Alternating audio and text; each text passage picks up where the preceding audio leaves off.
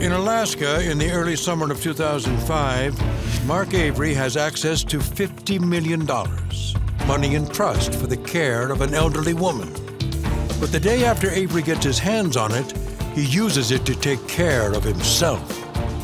Avery pays off a mortgage, credit cards, auto loans. He ends up paying off $400,000 of personal debt. That's the first thing he does.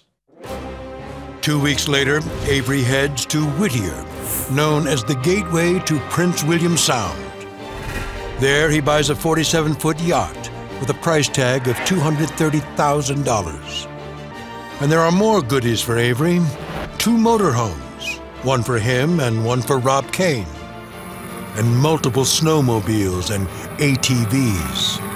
That's what everybody in Alaska wants to have, but not all of it at once, and not all of it at all. But you could see that that's where his mind was. I'm going to get this $50 million.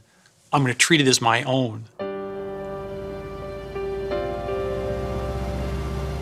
And then, later in June, Avery has a new idea. Instead of buying a jet or 2, how about buying his own aviation company?